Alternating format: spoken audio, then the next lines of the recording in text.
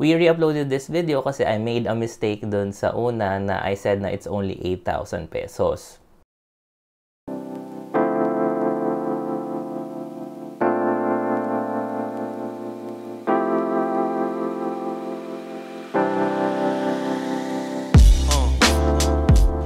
When it comes to monitors, there are a ton of marketing buzzwords that us buyers have to sift through.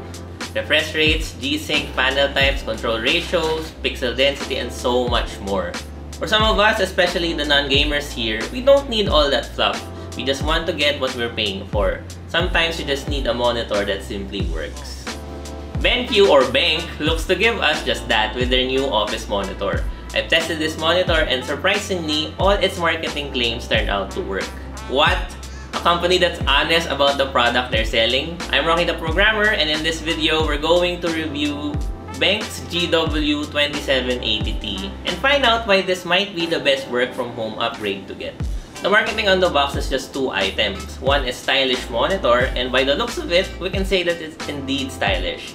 Thin bezel-less panel, a cool looking stand, and minimal branding. The other is eye care technology. It boasts a TUF Rhineland certification for both being flicker-free and having low blue light content. Now, the latter is the spec that we'll care about, but more on this later.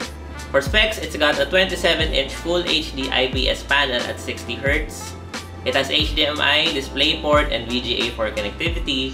And it has a cool removable stand. It can pivot, tilt, swivel, and you can adjust the monitor height easily with it. It's solid and quite frankly feels super premium for just an office monitor. One of the better base stands I've seen, and if that's not your thing, it's base mountable. Let's talk about that eye care claim. First, it's certified to be flicker-free, and that's supposed to help with minimizing eye strain, as flickering can cause your pupils to dilate rapidly. Honestly, I wasn't sure I felt any difference compared to any other monitor I've used. I didn't feel any strain on my eyes using this monitor, but I can say the same for most monitors. Now, yung interesting thing, however, is the low blue light content.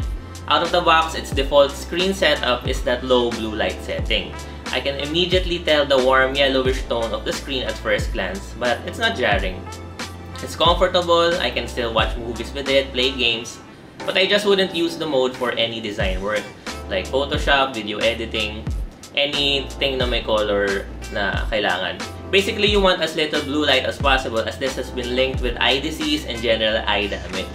It's also been found to interfere greatly with your sleep pattern. Usually, I'm skeptical about claims like this, and I had really low expectations.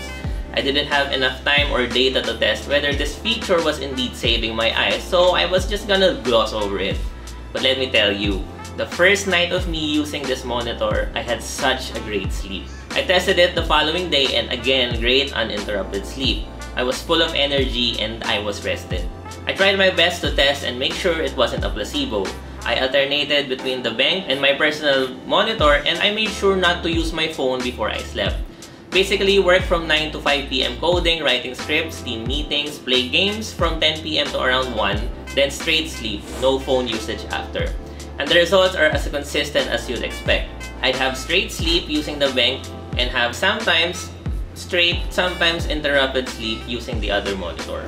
I know this is far from being a scientific, irrefutable testing method, but for that use case, the blue light thing actually worked, and that's more than you can say about some of the other monitors we've tested here.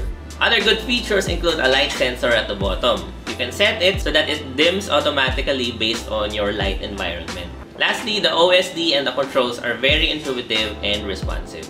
Now for the not so great things. So far, it's looking like a great office monitor. But for most of us, we also use our PC for play and not just for work. Gaming with this monitor is a bit of a letdown. The 60Hz refresh rate really doesn't cut it by today's standards in gaming.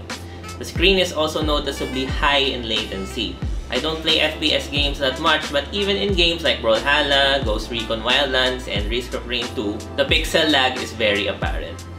Outside of gaming, there are still some wrinkles to discuss. Scrolling through a web page or a Word document, you can see ghosting that is just hard to ignore. The viewing angles leave a lot to be desired, but thankfully, there's not much light bleed, especially in dark scenes. The overall colors and vibrancy are passable, but you can tweak it to your liking using the OSD. Okay, so addendum lang.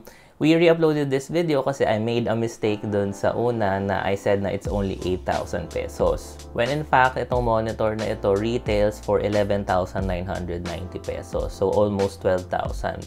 It kind of skews ng konti yung recommendation ko for it kasi yun nga, it's an office monitor with very basic na features pero 12,000 pesos siya.